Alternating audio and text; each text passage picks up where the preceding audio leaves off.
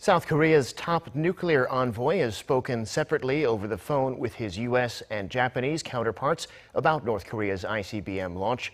South Korea's Special Representative for Korean Peninsula Peace and Security Affairs, Kim Hong-kyun, spoke with his U.S. counterpart Joseph Yoon on Wednesday to exchange their assessments of the launch and ways to respond.